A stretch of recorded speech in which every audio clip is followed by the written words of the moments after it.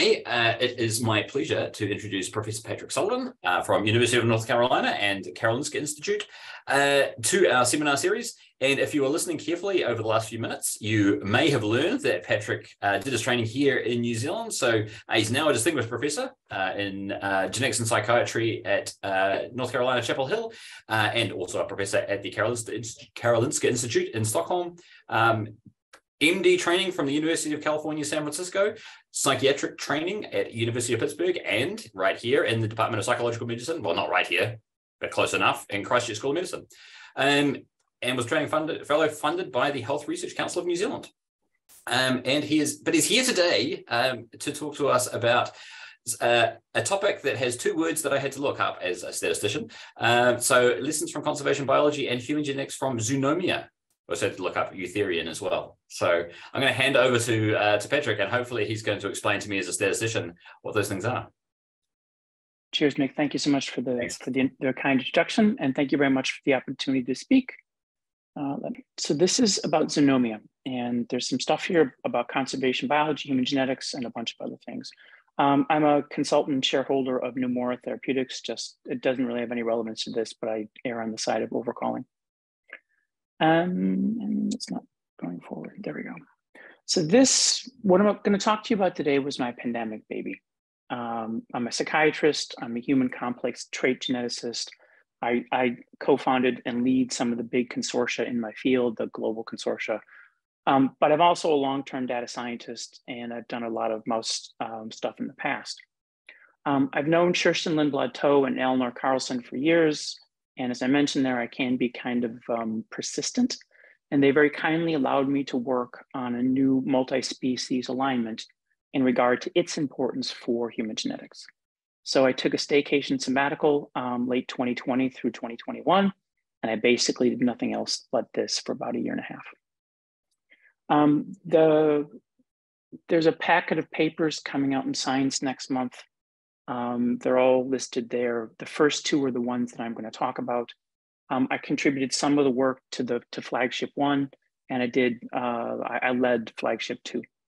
These papers are on bioRxiv. I'll post the links for people to grab in case if they're interested. Zoonomia, they had a Nature cover in November 2020. Really, there were two papers in here. The first was sort of the rationale behind Zoonomia itself, what its point was, how they selected things, what the basic ideas were. In addition, to enable it, one of their clever data science evolutionary genetics people came up with a brand new improvement, a marked improvement on a particular aligning strategy, how you actually deal with all these genomes, that basically managed to really put it up to the next level.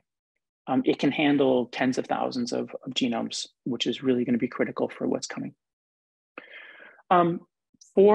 This is the tree, and Eutherian mammals are approximately similar as placental mammals.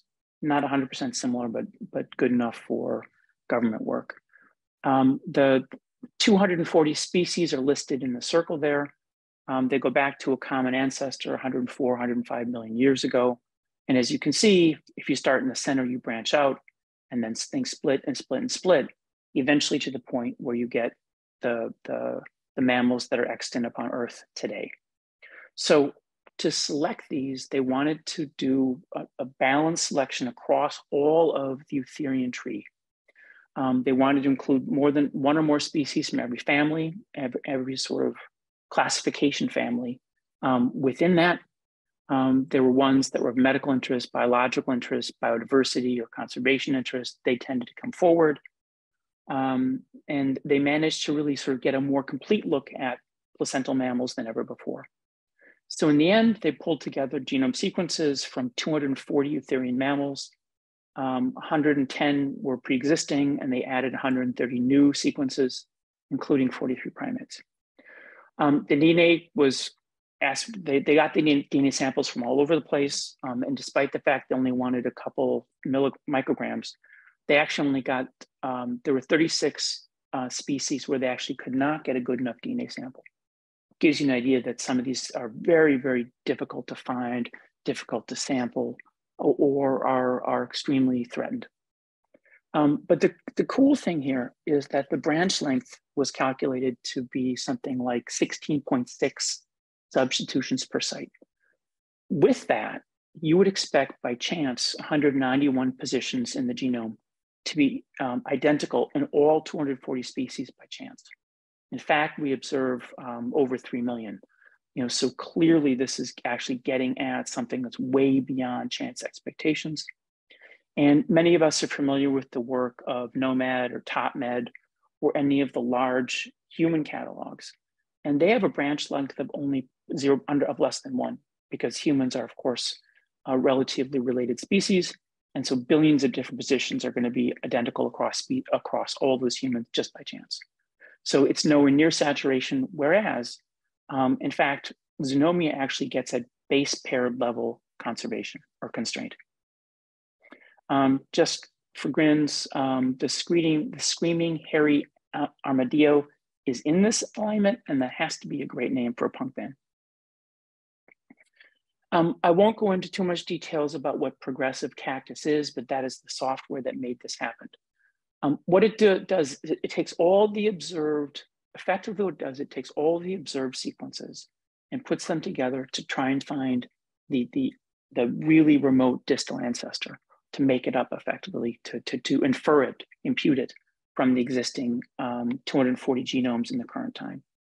And as part of the paper, they actually threw in a bunch of non-Eutherian vertebrate genomes, and they aligned 600 of them, which was the most that I think has been done to date. I'll skip the process. So once you do this, you measure constraint. And as with many things in the StatGen business, it's an observed to the expected.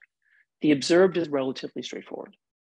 You look at the alignment, how many species have the same base at that position. The expectation, as is often the case, is really difficult. What they do is they identify several 100,000 repeat regions that were present in these genomes way back at the start. And then they look at how they change under neutral drift over time.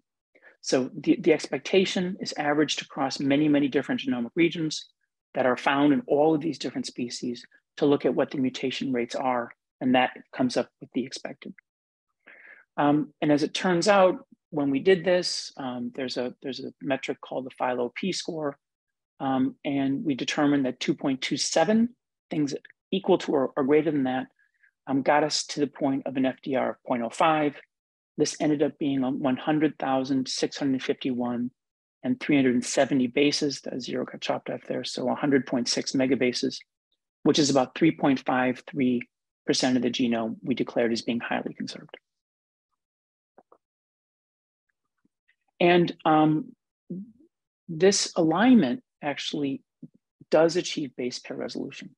To look at the top one here, this is looking at 32.127 million bases that are in coding sequence, comprising 10.71 million codons.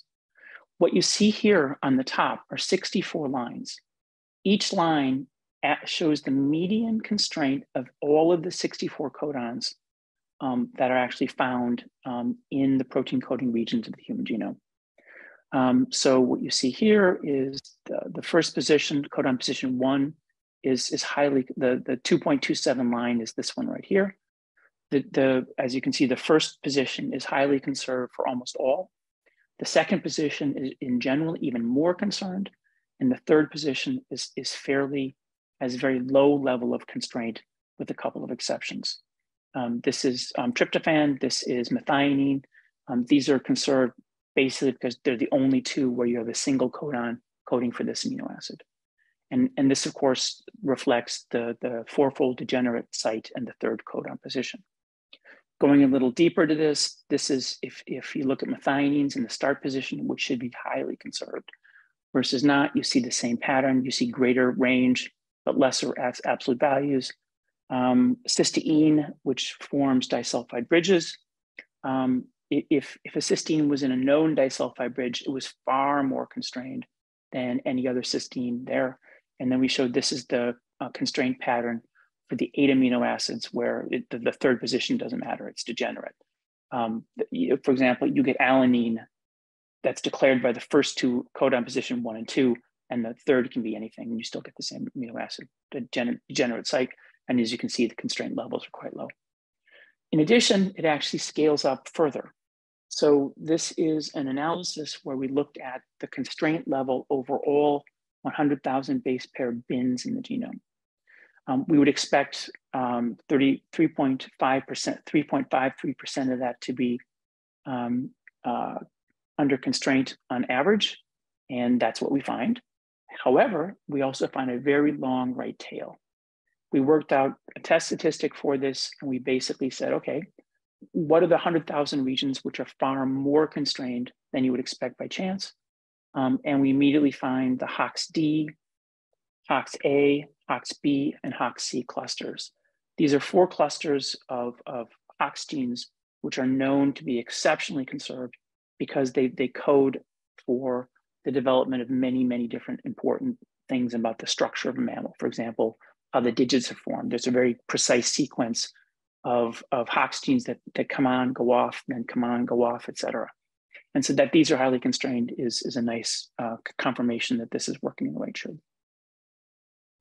Okay, now I'm going to walk through some of the highlights of the flagship 1 paper. This was meant to be more of an Evo paper, more than something that's related to human disease.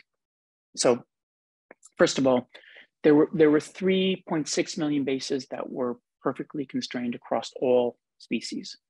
The null expectation was 191. Obviously, it's vastly higher than that. The common ancestor that they mapped all these species back to had 20 chromosomes, including sex chromosomes. And interestingly, about half of the human genome exists in synteny block that are more than a megabase in size. A syntenic block is one where the gene content and the gene order is actually quite preserved. It can flip around to different chromosomes and be in different places, but you actually have the same cassette of genes that are staying together. Generally, this is because they do something that may be quite similar. So for example, the HOX cluster, one of the HOX-A cluster, I think, was the one had the greatest size. It was about in a 20 megabase block that was inherited together. This is also one of the reasons why we can make mouse models of large pathogenic copy number variants because of these syntenic blocks. So for example, 22q11 deletion in human exists on chromosome 16 in mouse, I believe, but it's basically the same genes in the same order. Therefore, you can engineer the mouse knockout and you can have it be something that's quite believable as a human analog. There's an interesting bit about mammalian evolution. The question was first, in the dinosaur killer asteroid strike 65 million years ago at the KPG boundary, huge extinction event that basically enabled mammals to spread. The question was, did mammalian diversity start at that point at the KT boundary and then spread that way, or did it exist before the asteroid strike? And the asteroid strike basically allowed mammals to flourish. And the data in the study is familiar with the latter idea. And this is something that has been hotly debated, but the data from Zoonomia is helping to put a weight on one side of the scale. Interestingly, elephants have the most functional olfaction genes, over 1,700, whereas orca and various whales have very few, a couple dozen at most. And then finally, if you're clever about it, you can actually look at, you can use these species to contrast a species with a feature of interest to a close cousin that does not have that feature of interest. For instance, you can look at echolocation, bats, dolphins versus the species neighboring to them. And if you do that, you find that the genetic regions that change are ones that have a lot to do with the formation of the ear, the acoustic sensitivity, et cetera. One of the ones that's super important is hibernation. NASA's been paying attention to this for obvious reasons, because if we could learn how to have humans hibernate, that would be great for space travel. It'd probably be really good for a whole bunch of human health conditions as well. And they found there's a stack of genes which basically appeared to have something to do with why some species can hibernate and others cannot. In addition, there's some nice work on brain size. And in fact, a number of the things which relate to brain size within placental mammals actually have to do with a bunch of macrocephaly genes that in human Mendelians that cause macrocephaly. For conservation biology, this is a big thing. And basically they came up with a comparative metric of threat. So you can look at the genome sequence and come up with some ideas as to the degree of threat for species extinction that species might be predisposed to. In terms of flagship 2, which was the human disease one, I got to tell you, it's a big paper. We wrote it such that the supplement has a series of 12 essays, and those essays basically have the whole analysis, what we did, why we did it, all the steps, all the decisions, and then we essentially abstracted a paragraph and a figure to go actually in the main manuscript. The reason why was this was easily the most ambitious paper I think I've ever been involved with, and there's no other way to write it except that. So if you want the gory details, look at the supplement. The context here is this. By my count, there's on the order of 200,000 associations of some variant with a human disease. The question, of course, is what the hell do they do? This central problem in biology, this annotation gap, motivated the recent NHGRI, the National Human Genome Research Institute set of grants called IGVF. The goal of IGVF, it's essentially ENCODE version 4, is to annotate the human genome. So there's huge EMPRA studies happening. There's huge, variant modification studies happening, et cetera, et cetera. And it's all happening in a public, coordinated way. I recommend people watch this space. It should be super interesting a few years from now. So for example, if one were to do exome sequencing in humans, the most frequent variant you see is one that is observed in exactly one person by far. And the question, of course, is how do you determine which of those are potentially impactful, which are just random stuff, which are ones that you actually have to pay attention to because they might actually be involved with your phenotype. For whole exome sequencing, people talk about putative loss of function variants, putative protein truncating variants, nonsense variants, much less, of course, there are tons and tons of missense variants. Which of these are important? In fact, there's certainly examples of synonymous variants which make a difference. How do we actually separate the vast majority of wheat chaff from the kernels of wheat that we really need to look at? And a lot of this relies on a variety of algorithms, as you certainly know. And to my knowledge, at least to date, none of those have actually been subjected to really, really high throughput verification studies. Maybe it's ongoing. I hope it is, but if it is, I haven't seen it.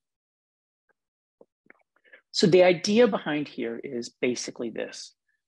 Every base in the human genome that aligns in Zoonomia had 16 chances to change over the last 105 million years.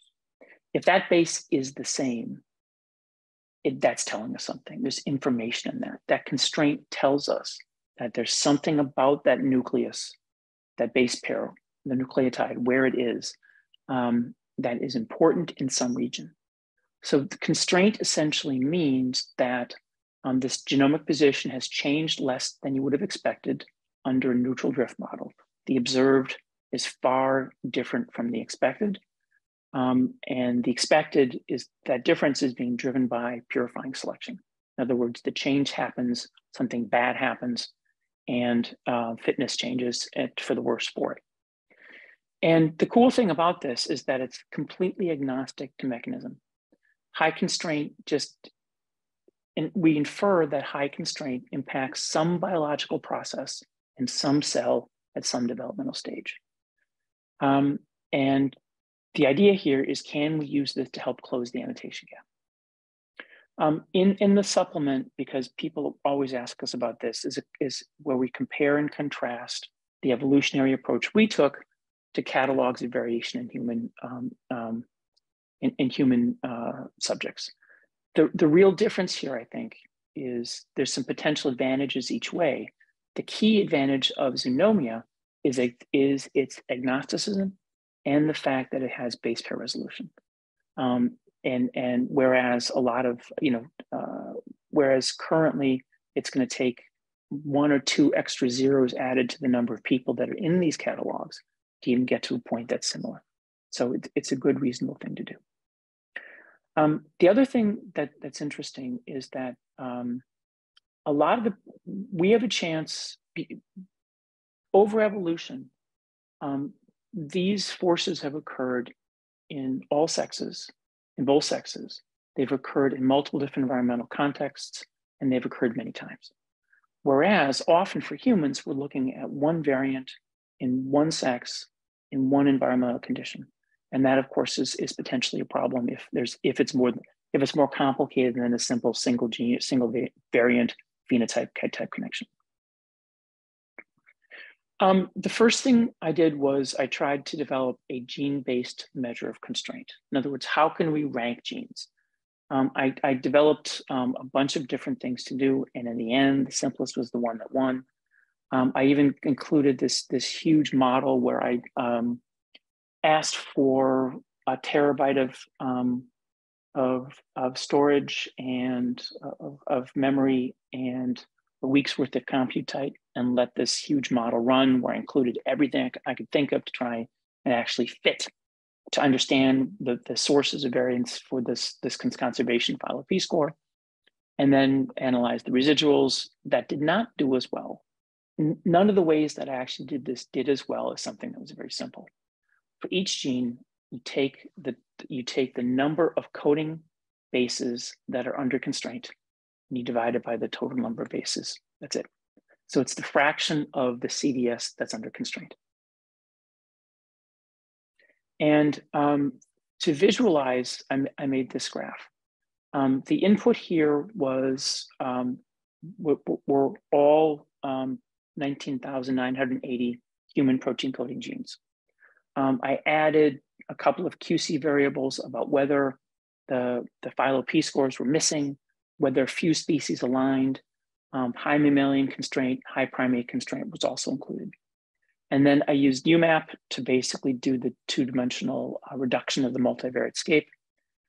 There were an outlier group, 2 outlier groups for different reasons, which actually we can't, because of the nature of those genomic regions, it's too junky to really call. Those are A and B. C are genes like all the MHC genes ended up here. These effectively are genes whose job it is to innovate, whose job it is to mutate. And then there were like 15 genes here, which were exceptionally highly constrained, sorry. And then E was everything else. And here what you see in this embryo-shaped UMAP plot, which my colleagues liked, it's basically shaded by the degree of conservation. So as you can see, it goes anti-clockwise from poor conservation constraint around noon all the way to exceptionally high. I did a gene set analysis, which I think was informative, where I did a gene set analysis of the top 5% most constrained genes and the bottom 5%. The top 5% were basic embryology, the morphogenesis of every organ system, a whole bunch of cell cycle stuff, and synapse. These are the genes that tend to make a mammal. If you mess with these, bad things happen and fitness declines sharply. So if you actually alter something about, some component of the synapse, it's generally not a good thing to do. On the other hand, in the least constrained genes, the bottom 5%, these were genes that had a lot to do with defense responses, bitter taste and smell, skin development and characterization, literally at the interface of the mammal and its environment. And all of these genes are things that have to do with how a mammal fits into its niche. This is important, I think, for a human geneticist, because you have to ask yourself, is your gene, what type of biological process do you think underlies your gene? I look at schizophrenia, so it's the top 5%.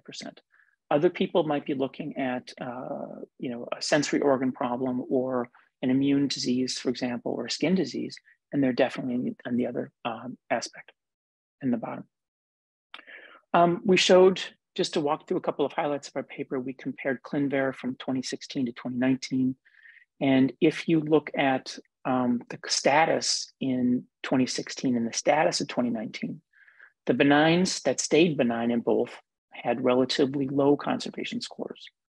Pathogenic, that stayed pathogenic, had really high constraint scores. Uncertain to benign had low scores. Uncertain in 2016 to pathogenic had really high scores. So this gives us some idea that the base pair resolution actually helps us perhaps to actually do some things in the ClinVar space. There's a huge section in the paper that's really complete, really done super thoughtfully by my friend and colleague, Stephen Gazal, where he applied stratified LD score regression to a battery of 63 large GWAS and made these following conclusions. That first, mammalians' constraint scores have close to base pair resolution in helping understand human GWAS.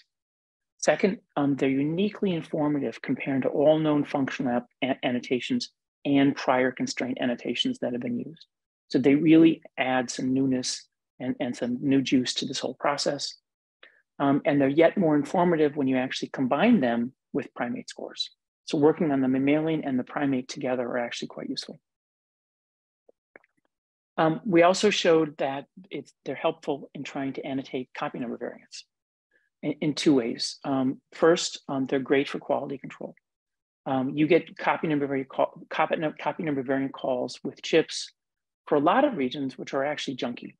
They don't have many coding exons. They've got very fewer little known regulatory elements, and they're not constrained in the slightest. Those are things that you can probably remove. And what we did was with Jin-Tsukiwa's, for example, we looked at deletions and comparing, this is schizophrenia, we compared cases to controls for the number of constrained bases that were removed by deletion, that were affected by a deletion. And as you can see, the case control difference was far greater, a p-value of 10 to the 19th versus 10 to the 14th. So it was 5 logs more significant. So we're using this now as a way to help clean and analyze copy number variants.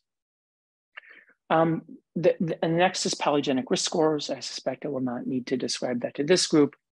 The basic idea, by the way, came from Peter Vischer and Naomi Ray in Brisbane, but soon heading to Oxford in the International Schizophrenia Consortium paper in 2020. The idea comes from cows, of all things, from some of their work in livestock. The basic idea is you get GWAS results for a trait from a separate sample. You select approximately 100,000 LD independent SNPs with some association signal, some degree of association signal. You intersect that with a separate subject genotype data frame, and you then look at the weighted sum of the logistic regression betas from the training sample using the genotypes in the testing sample, and that summation comes down to the PRS. The typical approach is agnostic. It's just an algorithm, and it doesn't actually pay attention to any functional annotations. I pulled together 3 separate groups in this: Yunli from UNC, Laura Huckins from Yale, and Naomi from Brisbane. And they use slightly different methods. And the cool thing is conservation really helped. Constraint scores really helped. Using evolutionary constraint scores, these SNPs carried at least 2x the information than the other ones.